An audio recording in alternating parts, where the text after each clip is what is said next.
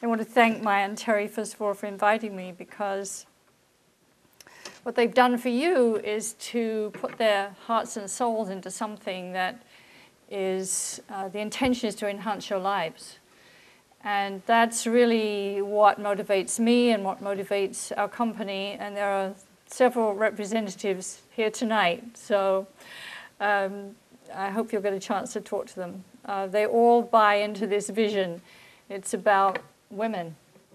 That isn't to say that we don't care about the men and the children, but our vision is to contribute to women's lives, to empower them, to make them feel confident so that they can do their jobs better. We recently did some focus groups with women about makeup, because makeup seems kind of trivial, doesn't it? Sort of, you know, one of those things that your mom would wish you didn't wear. But what we found out was that it was really very far from trivial, that women talked about what it did for their self-esteem, that they felt better able to do their jobs, their confidence level rose. They faced the day with a different attitude, that it was very, very important to them. Those quiet moments that they could spend on themselves for a change. And you all know what that means, how hard it is to find time just for you. That it actually helped them to sit down, focus, even if it was just 5 minutes, 10 minutes, on making themselves feel better. And then they carried that out in the world. This was a big lesson to us, and actually improved the way we felt about ourselves too, knowing that it really was happening in a concrete way in all areas of the country. And we're distributed now in almost 50 countries. So we were reaching people, women behind veils, and it was making a difference in their lives too. So I actually want to tell you that I feel a bit of a fraud standing here. And I mean that sincerely, because phrases like risk and return, T-bills, government bonds, investment-grade corporate bonds, preferred stock, options, futures, commodities, derivatives, send me into a coma.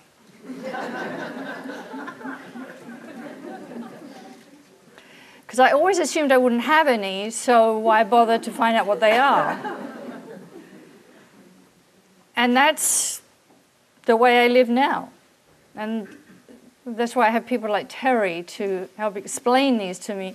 It goes in one ear and out the other. So if you're expecting to ask me questions about any of those things,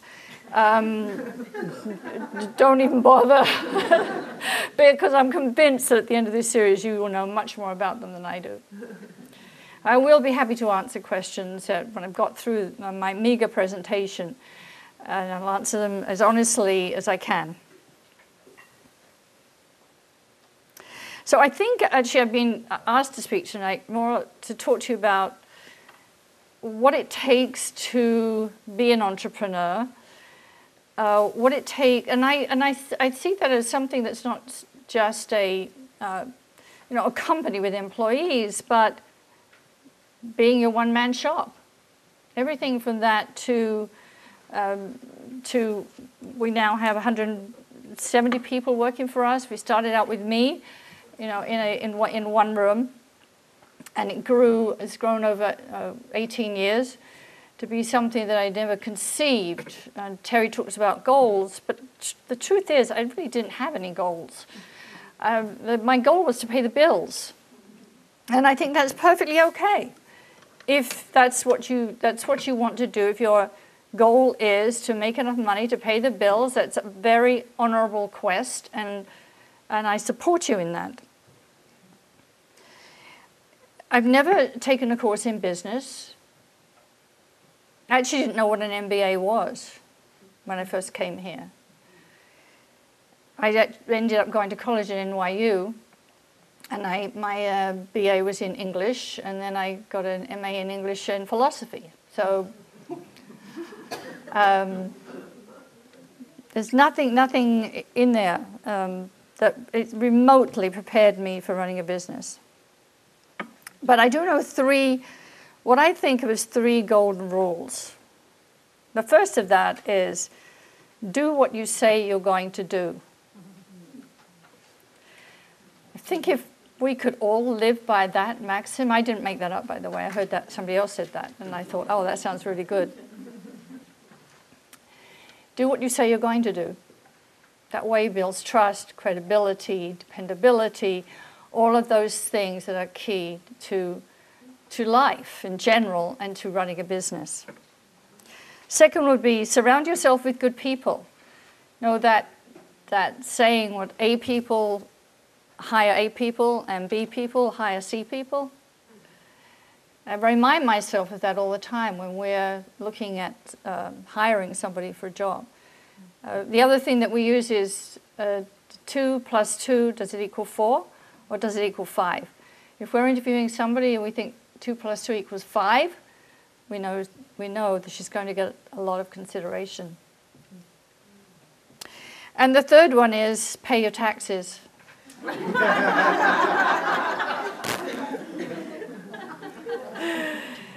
Why do I say that? Well, I'm going to get a little bit into some of the history of the 3 companies that I've started and 2 of which are no longer in existence. But I've been there. I know what it's like when you owe taxes. And I know how it isn't just about the penalties and the interest that just rack up like a mafia conversation. It's how debilitating it is, how it robs you of your energy and your sense of drive. It's a miserable thing to go through. So whatever it takes, just stay current. And then ask yourself these questions. If you're really thinking about starting your own business, whether it's just by yourself or whether you actually have some money that you can employ some people, ask yourself these questions. Am I prepared to work hard? And when I think I've worked as hard as I can, am I prepared to work harder?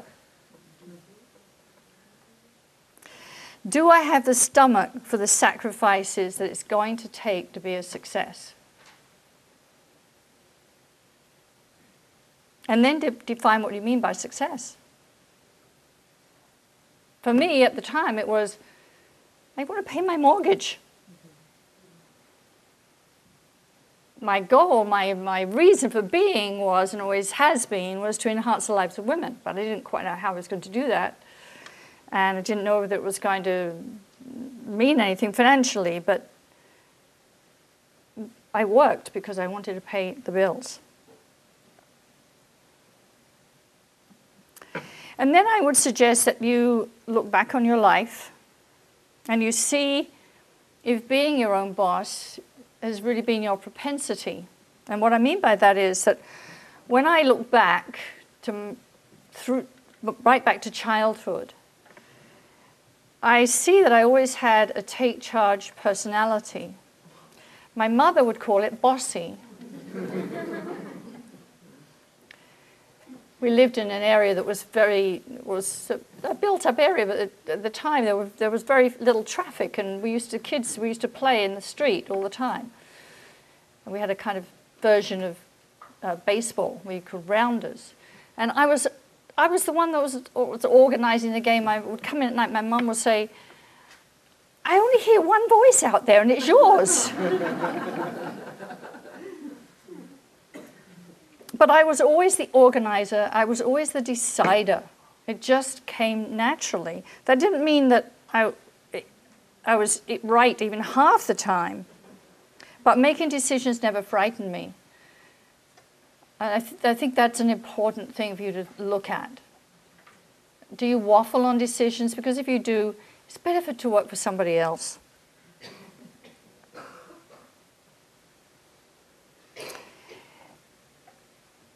there's a very overused word, but I'm going to use it anyway because I don't know a better one to describe what I mean, which is the word passion.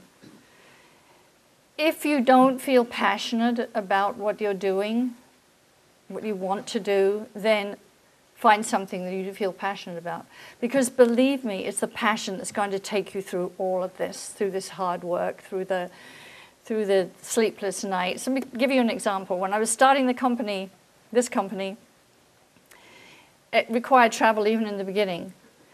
But I was on my own. So the only way I could do it to travel was to finish up everything that I could finish up before I left, and which required staying up all night on many, many occasions. And most of it was about paying the bills, paying the taxes, so I could leave feeling clean about where I was going. That's the kind of thing that you're going to be required to do. And if you don't have the passion to carry you through it, you're not going to make it. So I want to take you back to my first company, which Terry briefly mentioned. It was called Castaway. And I think that it shows my sort of the typical entrepreneurial way of dealing with life. I was a casting director at J. Walter Thompson. We had a lovely department and everything was going very well. We had huge accounts, and I was actually putting a little bit of savings away for the first time in my life when Thompson decided to disband its casting department and to go with freelance people.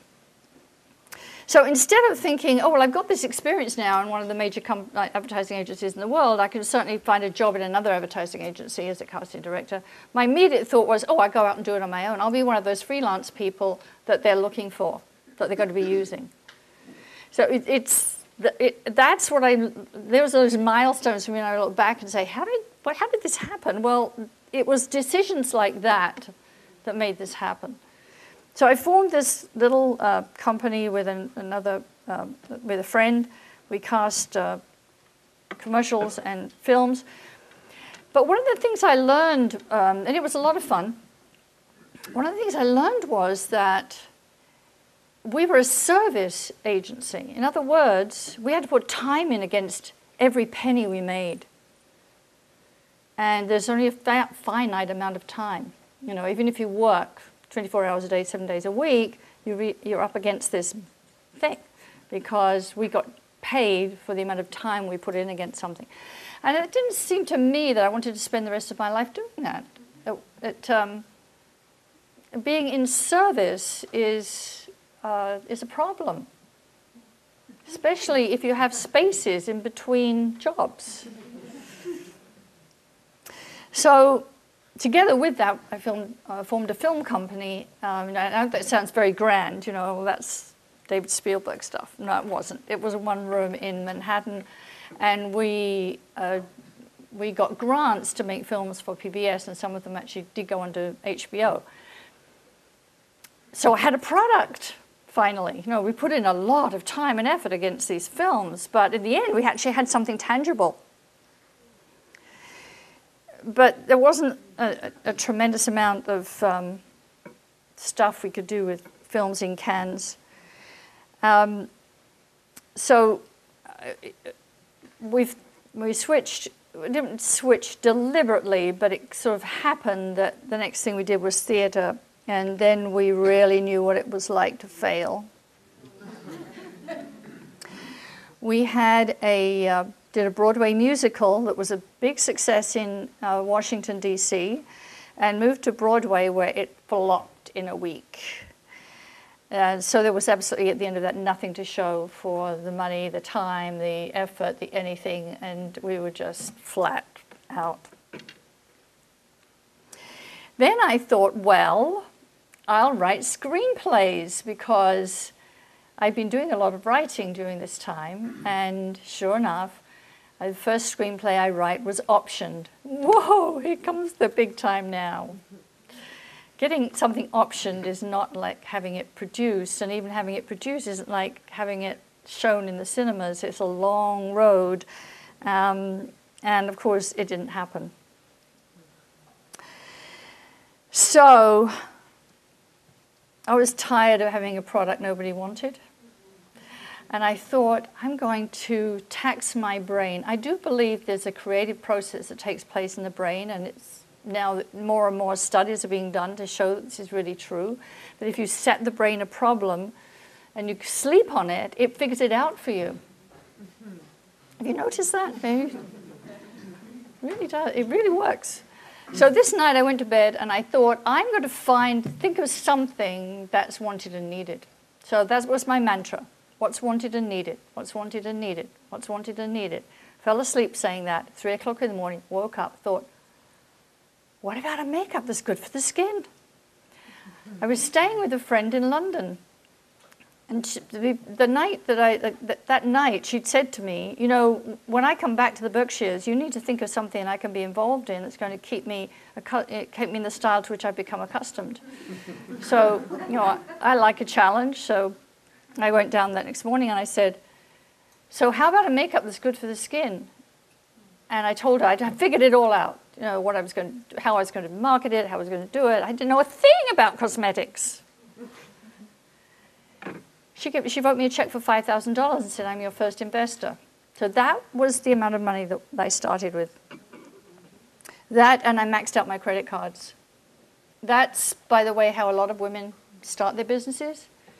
Much more so than men, who are more canny about debt, I guess. I don't know, Terry will be able to answer that one. We look at our credit cards and think, oh, I've got $2,000 left on this one. I think I'll buy my stationery with it.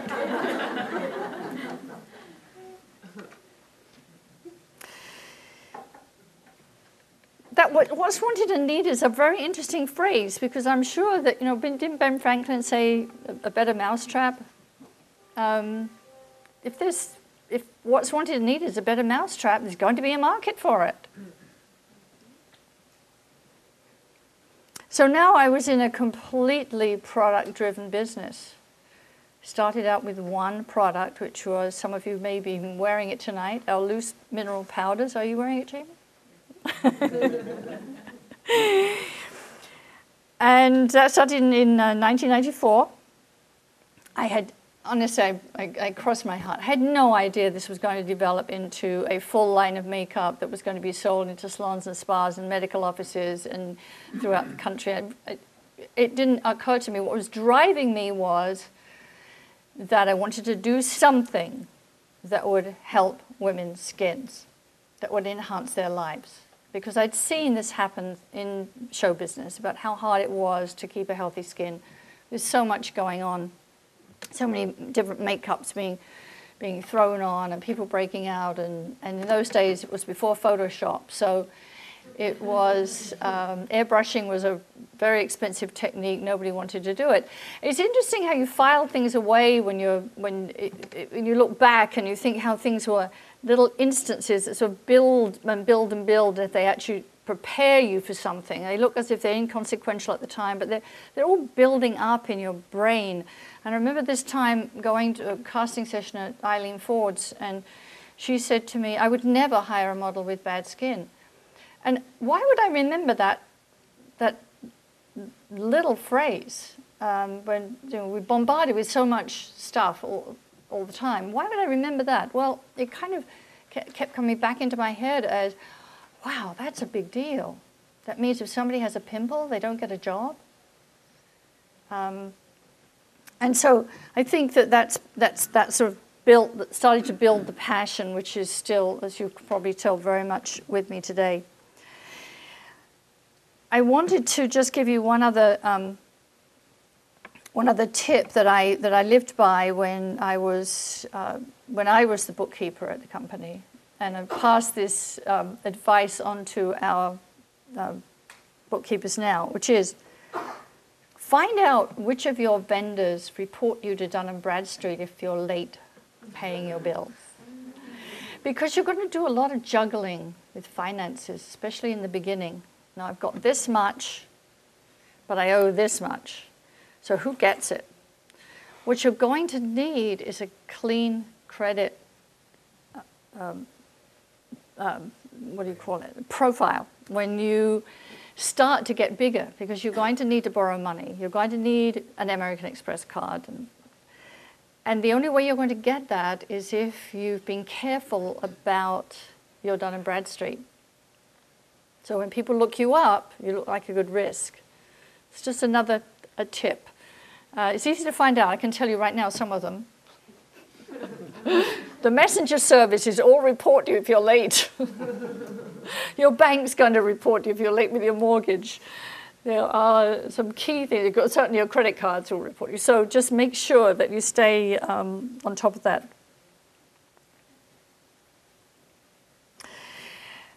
I don't know how much more that you want to hear about my story. I'm sure you've got tons of questions. So if you'd rather we go to Q&A than me keep rabbiting away, I'm happy to do that. And perhaps I can talk about how the company evolved during the question and answer period. Does that sound, some of you nodding, does that sound good? Okay.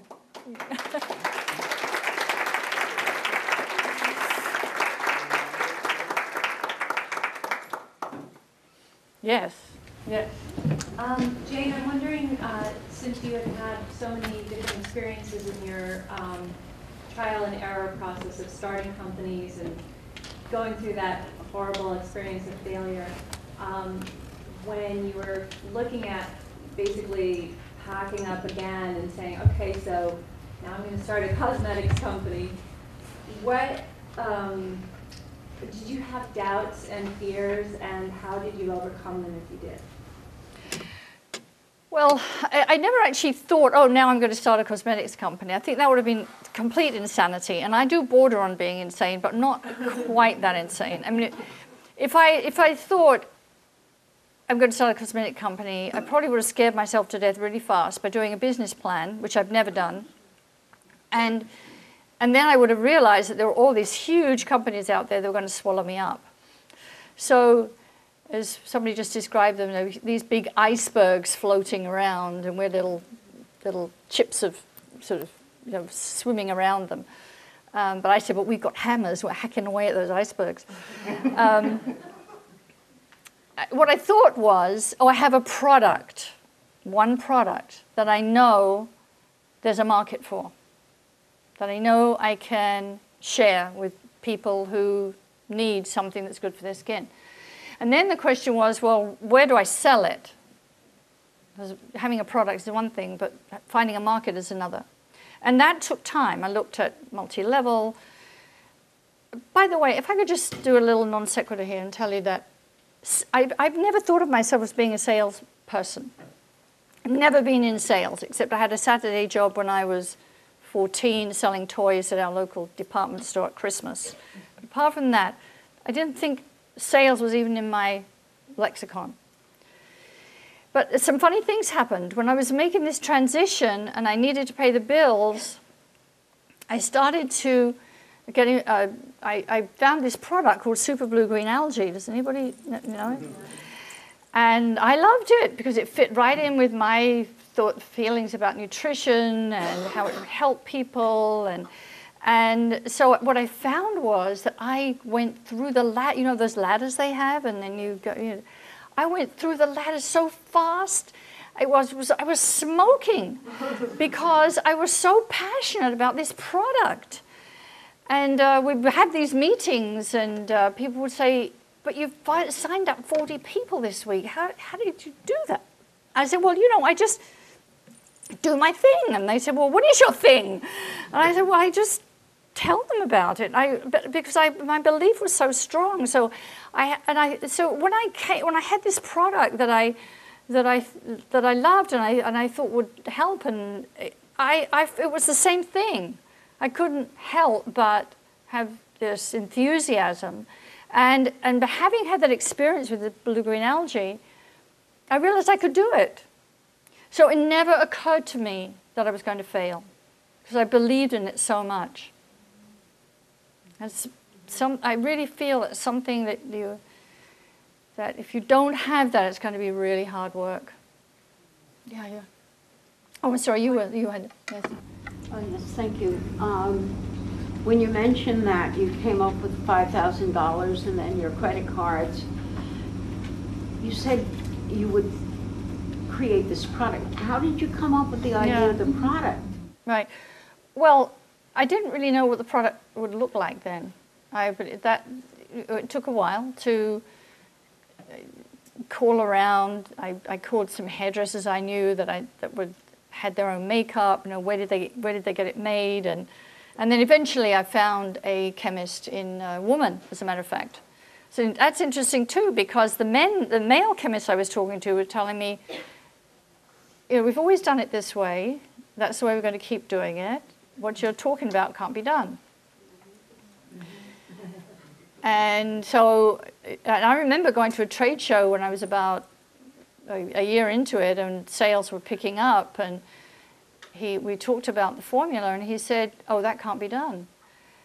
And I knew I was doing it. So I said, well, but then I started to challenge him on that, and I thought, no, don't be stupid, because if you convince him that it can be done, then he's going to take it and sell it to everybody else. So I was learning. I didn't realize how competitive this business is. But so that was it. I found a female chemist, and together we worked on what we thought would be a formula that would accomplish what we were looking for, which was, to get down to the nitty-gritty of it, we wanted something that would let the skin breathe, we wanted something that would stay on, we wanted it to give sun protection, we didn't want any nasties in it, we didn't want anything that we would lose sleep over,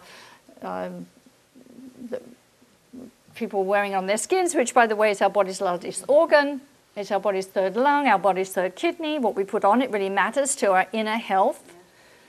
So that was important to us. Yeah. That actually was going to be my question, how you developed the product. But then, what was your first step? Just to sell it, or was your first step? I've heard some entrepreneurs say the first thing they like to do is to print stationery and a business card. So how did you motivate yourself then to take the business steps? As I look back on the trail, there are things that stand out as beacons. And when I did my stationery, I have no idea when that happened.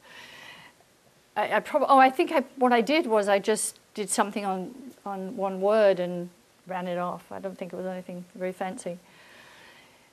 But because I was so product driven. So I looked at all these different places about where to set health food stores, decided that wasn't it because product needed some education, and there was never anybody around in a health food store, as much as I love them and haunt them.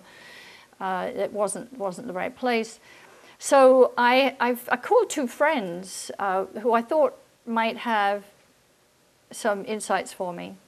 And one of them knew a makeup artist in a spa in California. And she said, send her some samples. So I did. Always do what you say you're going to do. So I sent her the samples. The next thing I know, I get a call from her saying, this stuff is fantastic. I've got women lined up outside my door for this. Send me some more. Send her some more. I was mixing it up in a stainless steel bowl and a kitchen whip. And I used to go to Miller's art store in Pittsfield and buy the artists' wooden palettes, and I'm a hopeless artist, but I bought some gold paint with a brush, and I wrote, because the company at that time was called Innovation, and I wrote Innovation, and I bought some Velcro from the dress shop in Great Barrington, stuck it on the bottom of these little pots and stuck them on these palettes. Some people still have those palettes to this day. Anyway, so one of her clients was the wife of a plastic surgeon. And she called me and said, this product really answers the problem my husband's having right now with laser resurfacing, which was where the skin is ablated and then it removes things like scarring and hopefully wrinkles and so on. But it leaves the skin very red for a long time. And so women were shying away from having it done because it meant they couldn't get back to work. They were scaring their kids. It was just...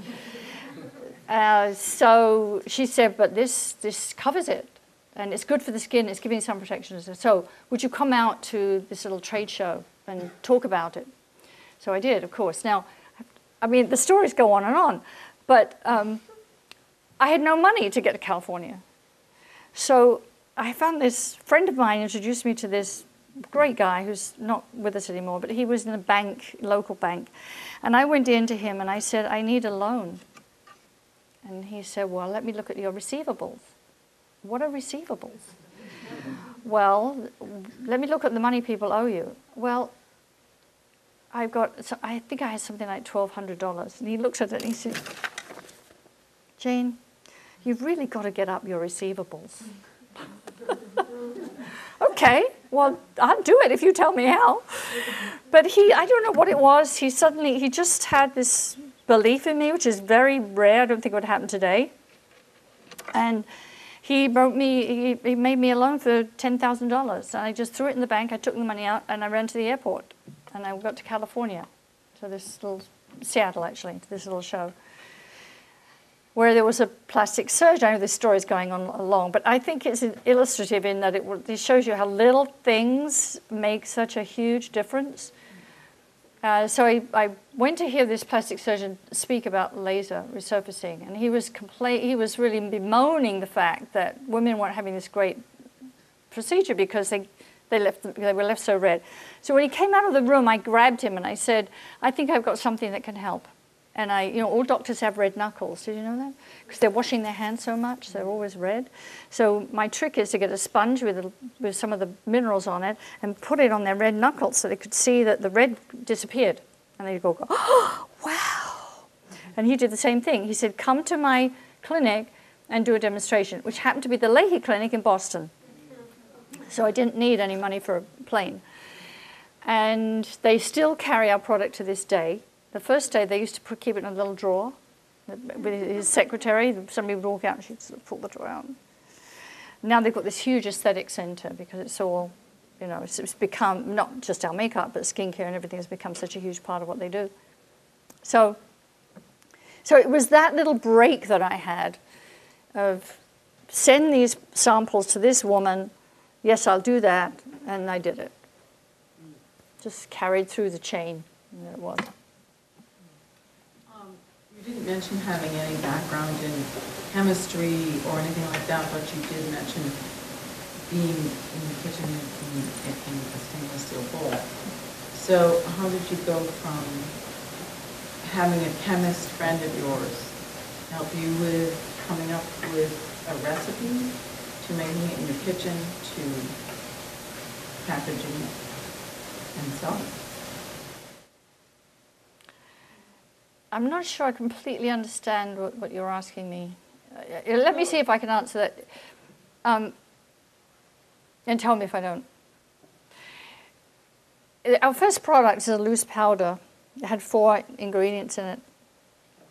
And so the question was the proportions of the ingredients, the different shades. I think we started out with something like 8 base shades, maybe 6. So it was a question of mixing them to the right shades and making sure that they were consistent. And I used to dip my finger in and go like that on my wrist to check it to my control color. We still do that, by the way. Even the big companies still do that. And filling the little jars. Well, then demand gets heavier. And then you outgrow the stainless steel bowl on the kitchen whip. So you have to find a factory or a lab that will adhere to your formula and do the packaging for you. Did that answer that?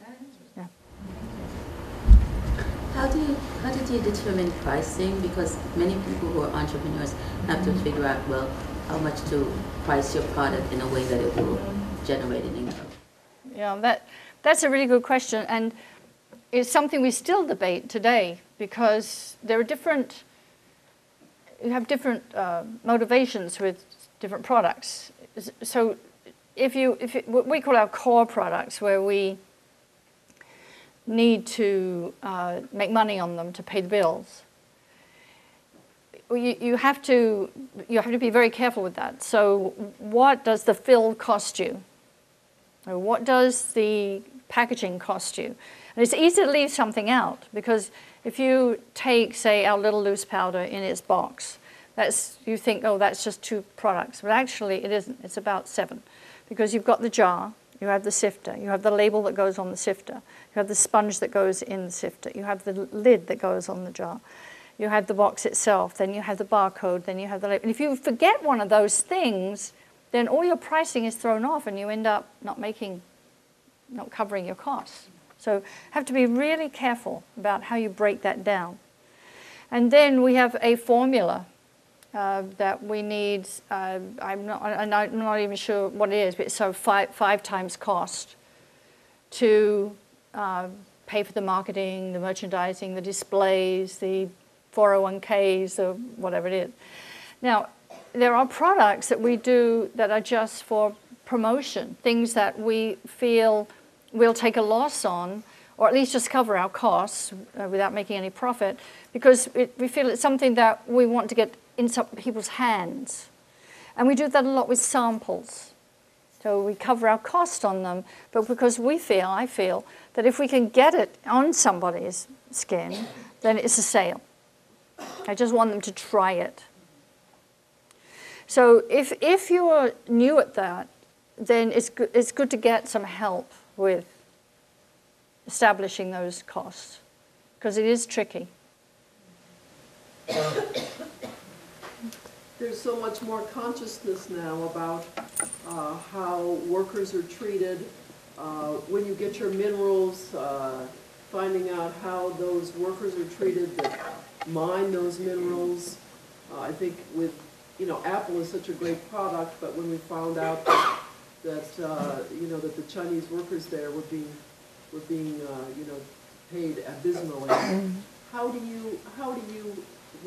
your values about the environment, workers' wages, a sustainable economy, a consciousness about how your values reflect, the whole business connections, all the business connections you make? Yeah, it's a good question. It's a difficult one to answer because there are so many things that make up the whole that you can really only be as conscious as it's possible to be. I'll give you an example. We have some very nice cosmetic brushes. They're made in China. Most brushes are. They're made from natural hair. And there are animals involved. There are ponies, goats, and so on. This bothered me a lot because, well, how are they treated? Are they killed to make my brushes? And so on. So you can dig as deep as you can. In our case, I don't know if any of you've been to China, but nothing's wasted in China. So no animals ever killed to make brushes. That I can assure. Except I was concerned about sable, because I didn't see anybody eating sable. So, and I couldn't get a straight answer on it, so we dropped sable brushes from the line. I felt that was something that I could actively do. Can I tell you that the workers who mine titanium dioxide, they don't actually mine titanium dioxide, they mine the rutile that forms the basis of titanium dioxide. Can I tell you that they're getting fair wages and they're not? I can't. And I wouldn't know how to find that out. I do know that we work with reputable labs, suppliers who I've visited, who I feel are the best that I can find in the United States, and there has to be a level of trust. So that's it. I mean, we belong to PETA. We try as hard as we can. And it's also the same thing when it comes to ingredients. People will say, how can you have this ingredient in your product? And I say, well, if you can find me something that can substitute for it, I'd be happy to do it. But I have to make it from something. Because if I took out everything that people have a problem with, we wouldn't have any. There would be no skincare, there would be no makeup, there'd be no shampoos, there'd be no anything. Because there's something wrong with everything if you take it down to those levels. And now there are bills going through Congress that want us to analyze ingredients down to parts per billion. And if we were to do that, well, first of all, we'd have ingredient lists 6 pages long, and it would hurt the natural products more than the synthetic products because the natural ingredient is so much more complex than the synthetic ingredient, which is very simple. So if you take a leaf and you analyze that down to parts per billion, you would find lead, you would find arsenic, you would find all of those, what are now those heavy metal buzzwords, because they're ubiquitous. They were part of the planet when it began. They're everywhere. So there has to be a level of sort of, a sensible level of the, yeah. Mm. Yes, hi, Maria. Hi, Jane. Okay, this is a financial question, and maybe you can help me. The hardest part about, for me, myself, I've been in my business now, my own business, for 14 years up here, almost as long as I have your product since you came into the Berkshires, thanks to Jamie. And so I now have my business in Great Barrington. The hardest part for me in the business end, not my service part, because I can do all that, is when you sell product, whether it's my skincare product or your product, and the money comes in, and I have a good retail day, I don't take that money and go, I got to pay Jane, I got to pay the soap company, I got to pay them, because I have to pay the sales tax first and so on. So the hardest part for me in my business, since it's so small and I do everything myself, is how do you prioritize, like, how that, because I'm sure you have the same thing, you're waiting for money from us to, and all your us's, to pay. How do you figure who, I mean, I know my rent has to be paid, I know the oil, or else they're not going to give us the oil for to keep warm in it, so. But the hardest part is the prioritizing in the month for the finances. How do you keep that without going into debt and keep taking a loan and putting on credit and?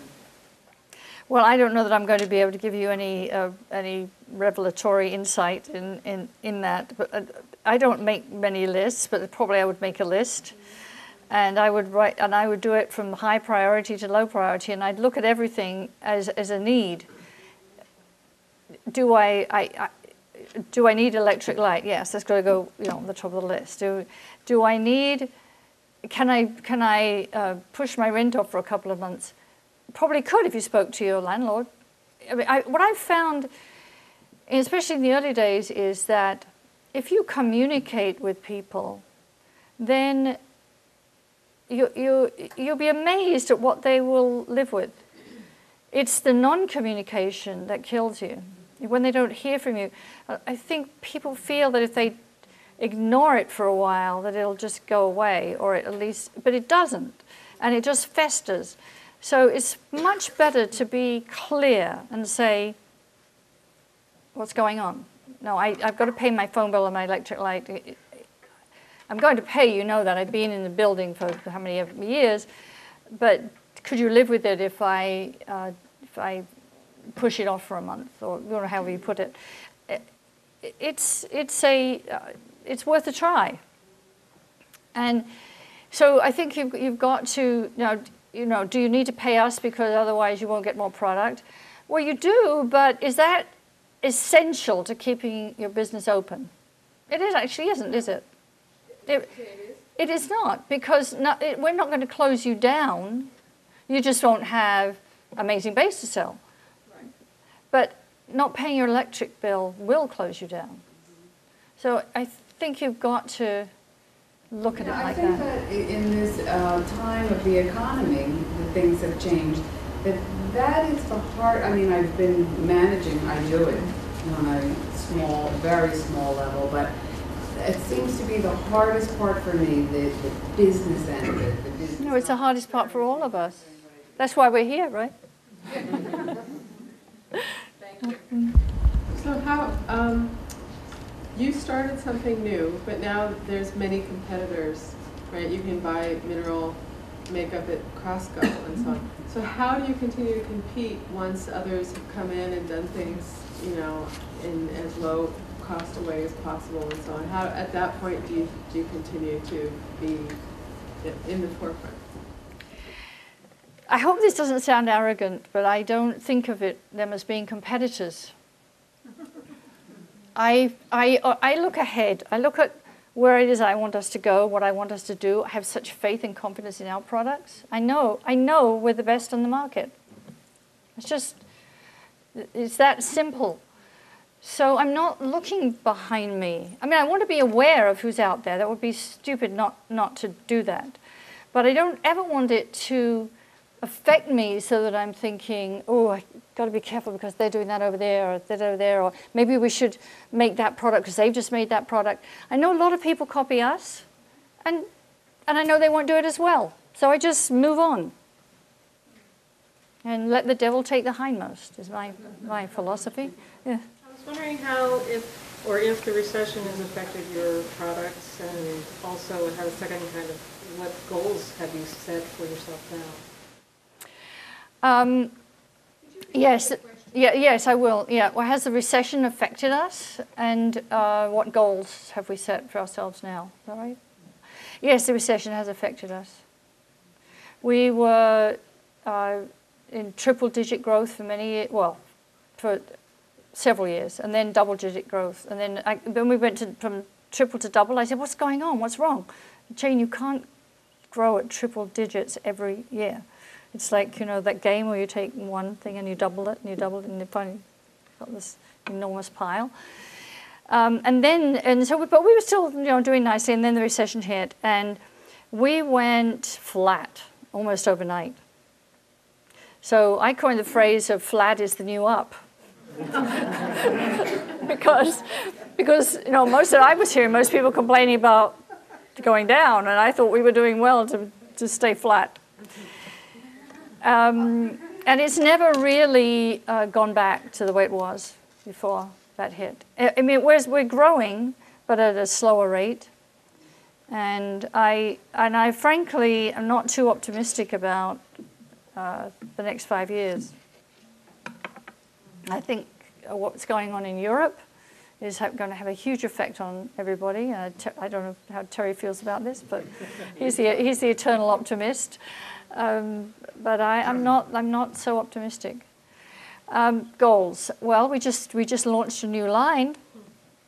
This is one of those opportunities, and you can imagine now you know a little bit more about me, how this happened.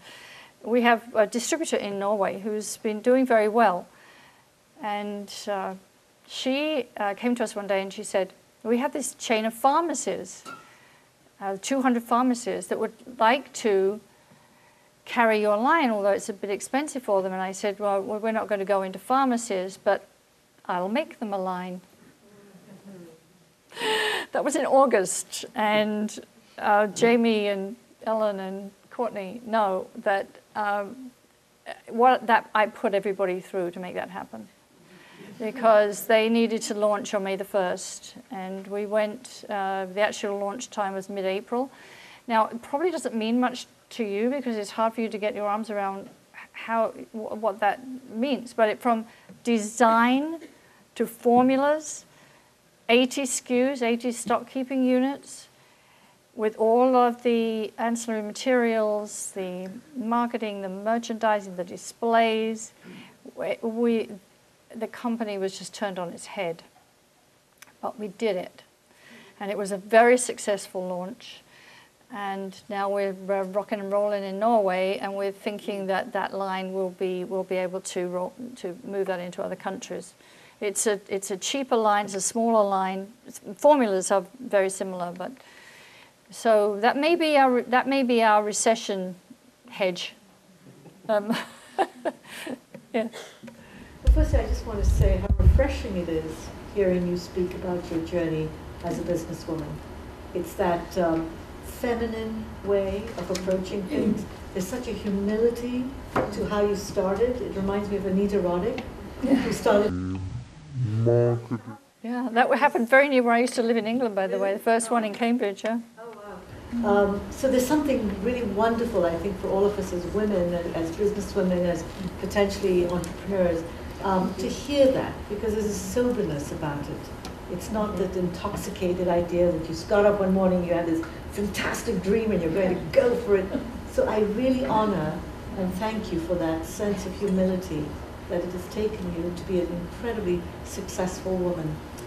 But I'd like to ask you about failure, because I think what stops women from really stepping fully into their power, into their vision, their dreams, is this fear that failure is going to step up, as it will, and not knowing how to handle it and deal with it. So can you give us some insights into how you have met your failures and moved through them?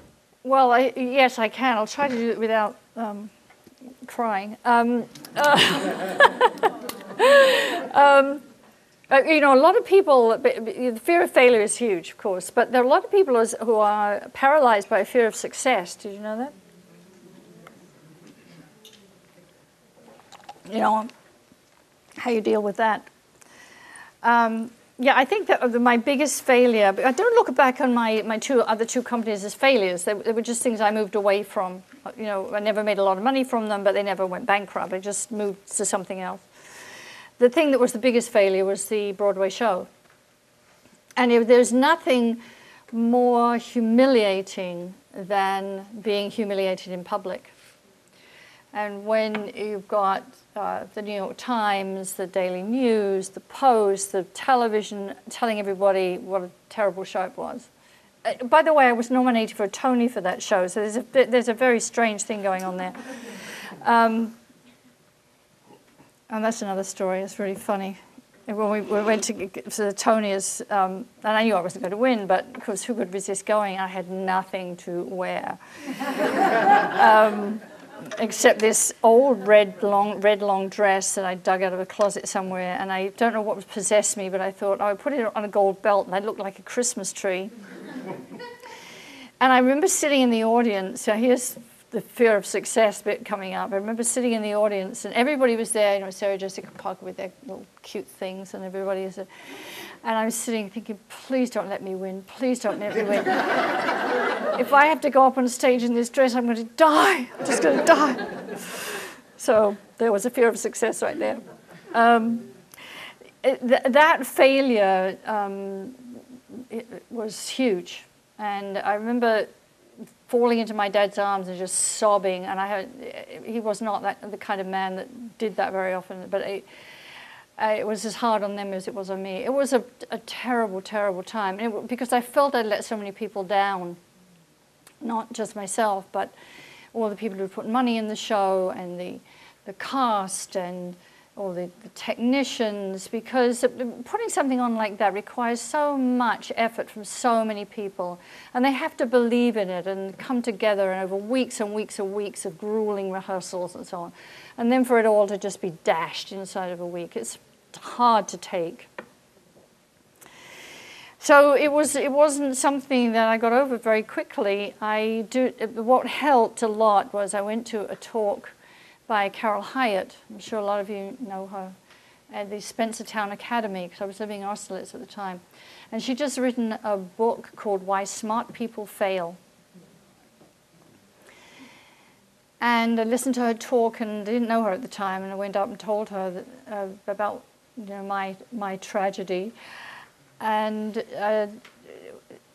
that whole encounter really helped me to see that I was going to learn a lot from it eventually, once I got through the grieving process. And, you know, it says, what they say, grief, that whole grief, sadness part takes a good year, and it certainly did, to get back on the horse and start writing again and doing something else. And that then followed 10 years with the Mark Twain show, which I wrote and produced in Elmira, New York. So did that answer? I think when you're going through that kind of, you need to reach out to, and that's an expression, by the way, that I really hate that's come into the language. Instead, we don't talk to people anymore, we reach out to them. We don't call them, we reach out. We don't email them, we reach out. So when you want to say reach out, it doesn't have a meaning anymore. But I did reach out during those times to everything that I could find that could help. And you find out too, really who, I remember that I thought I had a couple of very good friends in the show business. We used to do a lot of dinners together and shows together and so on. I didn't hear from them for a long time afterwards, and then they later told me that they really cut ties with me because they were afraid the failure was catching. But I think I look back on it now, would I want to relive that? Absolutely not. But am I glad it happened? No. But if it had been a success, I wouldn't have started my company. So, yeah. Could you speak a little bit on, and I think it's unique to women in business, because there's this maternal aspect to starting something. And then you get to a point where it's not just you anymore, and you've got to trust other people and give off responsibilities. How does that, there's a shift that happens. Do you have any tips? How do you delegate? Is that what you're asking? Not even the physical delegation, but how do you process it yourself? Like, this is my baby, and now I'm handing pieces of it off. Like, what was that process like internally? Well, it's a really good question, because it's something that you all have to face. I mean, whether you have a company or not, you face it with your families, with your children. There's a point where you have to say, they can do that. I'm going to have to let them do that themselves, right, Jamie? And it's hard. I think that what I've done is it's easy to hand off those things that you don't enjoy very much. So, I don't like budget meetings, and if I can have somebody else do that for me, I'm really happy. Bookkeeping, and the stuff that I don't feel that I'm very good at. IT, for example. I mean, don't even get me started. It's another language. You can't even go in their enclave, and without coming out feeling like a fool. It's just. It's a whole other world. So what I've tried to do is hang on to those things that are really meaningful to me. So it doesn't mean that I don't go to a lot of meetings and sit in and pretend I understand what they're talking about, but things like the creation of the products, that's my thing. And I'm not going to give that up, no matter what happens. I'm very involved in marketing and the merchandising aspects of it. Very involved with what's going on in the field. We've got 70 people in the field who are educators and salespeople and regional directors, and so I've made a mental list of those things that I'm going to hang on to. But it is hard. It is hard giving up. I used to do all the marketing, so we now have a big marketing department, and I'm still very involved in it. But sometimes I walk in and I see something that was done that I didn't have anything to do with, and I think, how did that happen? And then I have to say to myself, that's what you're paying them for. It's the best answer I can give on that one. Sorry. Yeah. I have a question about something you said when you were giving your talk about assessing what kind of person you are and whether you're the type of person who likes to make decisions. Mm-hmm. And that threw me off a little bit, because it just seems like women in general are not people who tend to want to put themselves out there and say, here's what I think and this is my decision. I can just speak for myself, that it's and speaking with other women, that it's scary to do that, and it seems possibly more challenging for women to do that. And so I'm not sure whether, if you have that propensity already, just naturally, whether you can even answer the question. But it's something like, how do you develop that? Because when I hear from women who are very afraid of what people think, and don't want to be perceived as a bitch, or and just feel like they're walking a very fine line when it comes to being a boss, being a leader, being a decision maker. Well, I do think you walk a fine line. I think that is true. But what I would what I would like to add to that is, did everybody hear the question? I think that as women, and I don't want to get on my feminist pulpit here, but I think we underestimate ourselves enormously. Because, and I think women are wonderful. And I say that, knowing that you all agree with me. Because if you really look at what a woman does in just a normal day, she does so much more than a man could even begin to cope with. You're making decisions all day long, whether it's... I stick to my guns. We make decisions all day long, and we're unaware of it. It's so much a part of our DNA that we don't give ourselves anything like the credit. I mean, if I look at, my day, I have to decide, well, first of all, I've got to make sure I've got 2 dogs, and I feed them organic food. So it's not, I don't just open a can. I have to either make it or I've got to go out and find a special place. So I've got to make sure that that's there. I've got to make sure the housekeeper's paid and so on. All of those little things that we take for granted, that it's just sort of our job to do, we need to acknowledge ourselves for. Because you're going to find, if you do that, you make far more decisions than you think you do. Now, are you waffling when it comes to what you consider to be a big decision? I can't help you with that one. I would only say just dive in and do it. What can go wrong? What's the worst that could happen? I think it's that, when you were little, did you ever stand at the top of a diving board and look down and think, can I do it? Do it. Did you ever walk away and not do it? I never did. If I stopped there for half an hour, at some point I was going to get the courage to go off. And what's the worst that could happen? Well, I could drown maybe. Probably wouldn't. Assess the risk and go for it. But the point that I really want you to take to heart is, you do so much. We are the multitaskers of this world. And we do it with compassion. We do it in a nurturing way. And I think this word you use, so afraid of being called a bitch, there isn't an equal word that you can apply to men. We talk with them about being go-getters, about being aggressive, but there isn't a word. So why would we even say that, even think that about ourselves? But so then it's our job to set them straight, and do that, and then not care. It doesn't matter. Be focused on the goal, what it is that you want to achieve.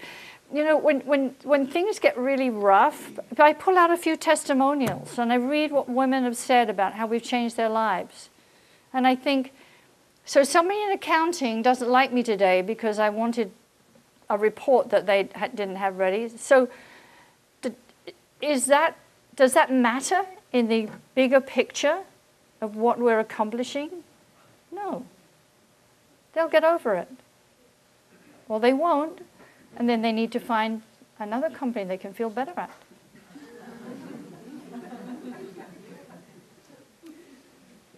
Jenny.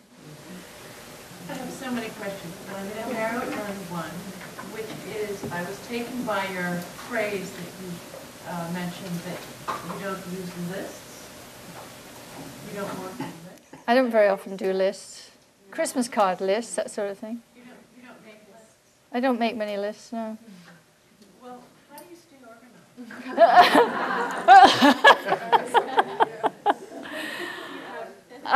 How do I stay organized? I don't know. I have a few little rules that I stick by. If I'm going off on a trip, I leave my desk clean. I don't want to have piles of stuff. I don't know what they are, what's in them. I don't like to leave emails hanging around too long. I just have an organized mind. I do. Do I have an organized mind? Yeah, I do have an organized mind. Yeah, I don't. I find I make lists, but then I never look at them. And you probably don't take on more than you can actually handle. Oh, yes, I do. Yes, I do. I'll think about that one. How so? I do have a notebook, but at the moment I've got 4 notebooks on my desk. I have to get rid of some of them and just consolidate it all in one notebook. And I write things down, and then I might go 10 pages, then I look back over those pages, and then I tick off the things that I've done, accomplished, and I move the things I haven't forward, so I don't miss things that way.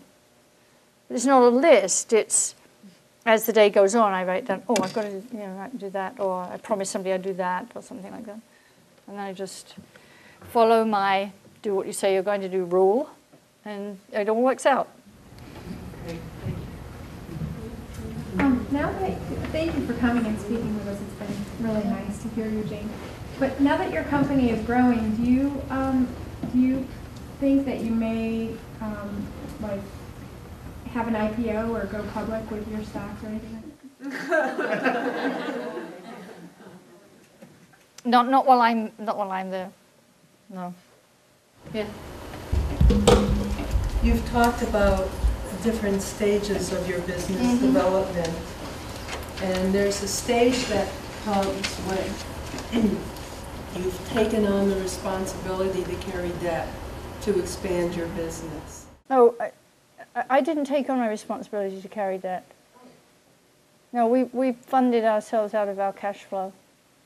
Well, in many instances, when there was a time when we bought back our distributorship, our U.S. distributorship, and that cost us a lot of money, and we did go into debt for that. Yeah.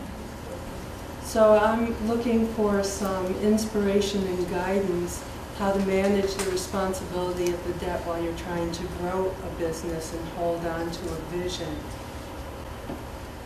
You have to pay your debt. I mean, you can't take on debt unless you know that you can pay for it. I mean, that would be irresponsible. So you simply can't take on debt and then be crushed with the stress of not being able to pay it off. Now, things happen where and a bank isn't going to lend you money unless they feel you can pay it. So, but some things happen. Maybe the economy tanks and you can't, and then that's awful. And then you've got to work out a new deal.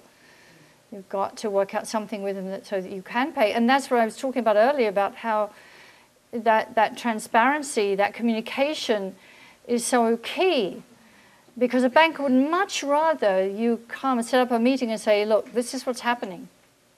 I need to reduce my debt. And I need to reduce my payments. And they will work something out with you because they don't want to reclaim your house or reclaim your car or whatever. They were in it because they believed in you and they want to see you make that work.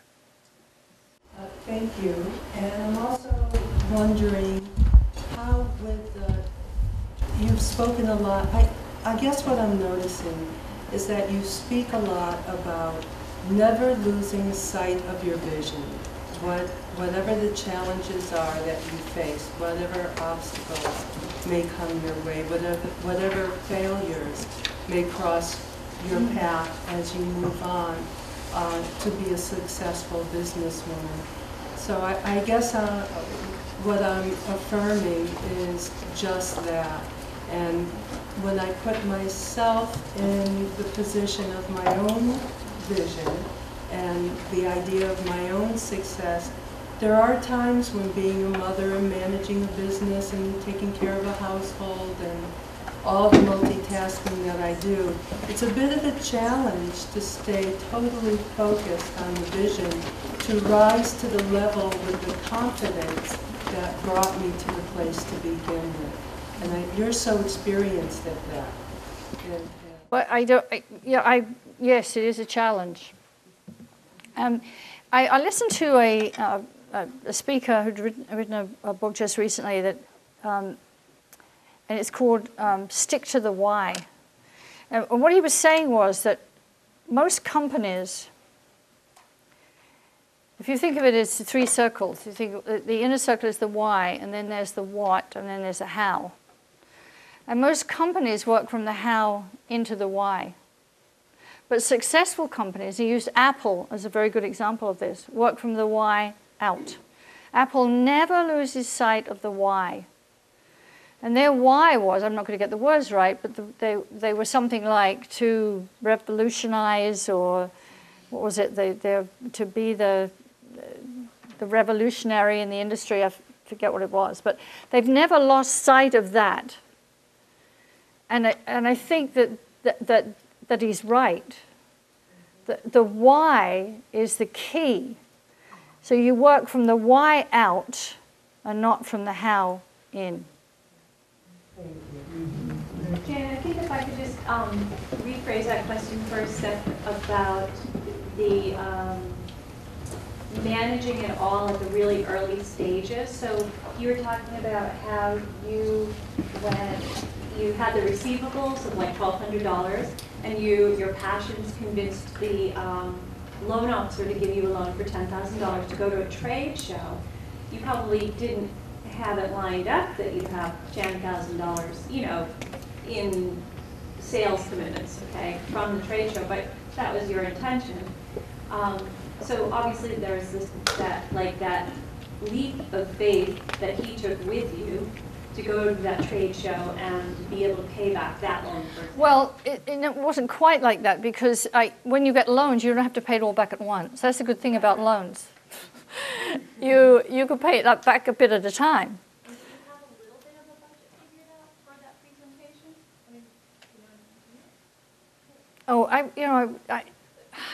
What was driving me in those days, I have no idea. But it was just inexplicable confidence. I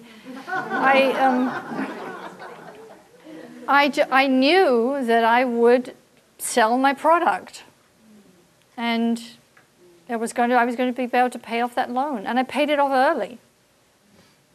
And I thank him to this day. Yeah. It seems to be, I mean, from what I'm hearing is going back to, do you have a stomach for sacrifice, and how much courage do you have to see that through to the next step?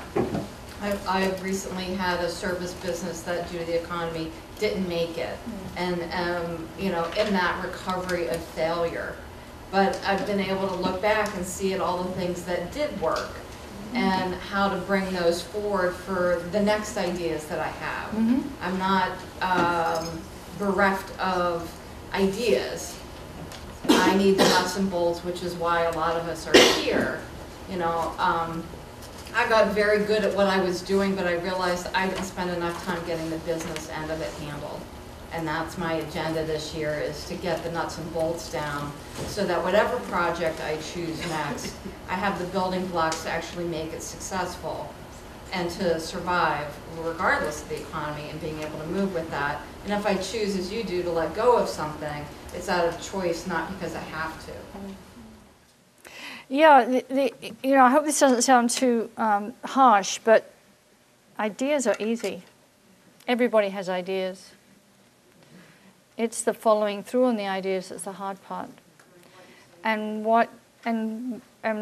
coming here and understanding what those building blocks are, that doesn't mean that there's a set formula, because entrepreneurs are entrepreneurs. They're going to do it their way.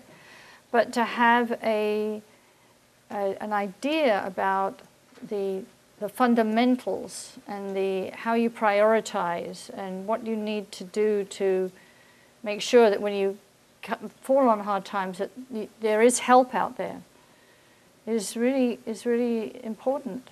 And so I commend you for laying one of those foundation blocks by coming here.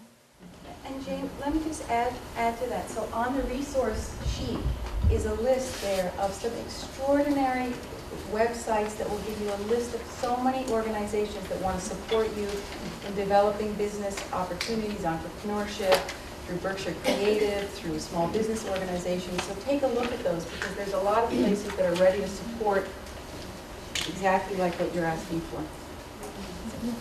This will probably be one last question, I think. Yep.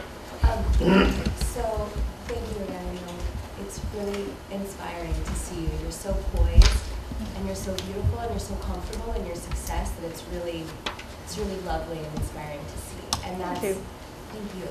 And that's really my question. Is I think I know for me in my life, I know a lot of women who success kind of comes easy for them, and their relationship with money is easy, and it comes and goes, and it's, you know, wealth builds, and it's all, you know.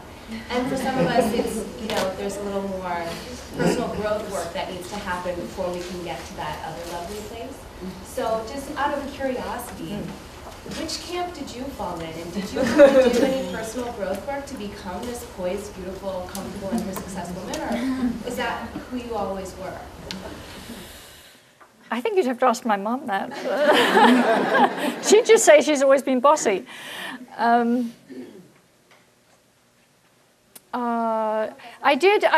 know, personal growth, I did take the S training. I think life has been my personal growth. And I just recently did an interview when they asked me about whether I believed in mentors, and had I ever had a mentor. And my answer was, I certainly believe in mentors for some people. I think mentors work for people. I've never had a mentor.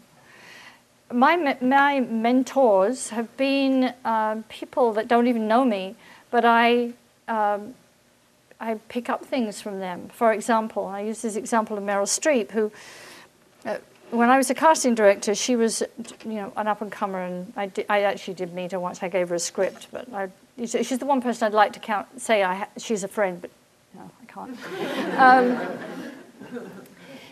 I don't know how many of you know this, but she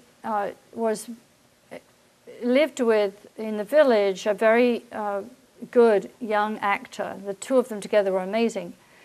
And he died of leukemia, and she nursed him through that whole thing. You know, really gave up part of her career and so on. And when she was asked several years later about that, about how she did it, she said, "I've always been my own tower of strength." And I've never forgotten that. And I thought that's really, I think that I can apply that to myself. It's something I'm going to live with. And I do feel that way when things are not going well. To give you a quick story, I lived in Copenhagen for a couple of years. I was in the British Embassy, and it was my first time away from home. I was really young, and you know, I didn't go away to school, so I was very close to my mother, and I was feeling very sorry for myself. The British Embassy is a bit stiff. You know, there weren't many people there giving you too many hugs, especially since I was sort of so young. And anyway, I was sitting up in bed one night, and the opposite there was this dresser with this big mirror. And I had my hair in rollers. You know, those times we used to go to bed with these big rollers, and how we ever slept in them, I don't know. But sitting there looking at myself, looking at this miserable face staring back at me. And all of a sudden, I winked. I went to myself. And it changed my whole attitude. And I think, even though I didn't have the phrase then, I've always been my own tower of strength, I thought, I can do this. You can do this, kid. And it, you know, then I met this dashing Marine, and we had this 2 years of lots of fun. So anyway, I don't know if that, but I think those things that you pick up that resonate with you through life, you need to hang on to them and pull them out when you need them. Okay. Thank you all very much.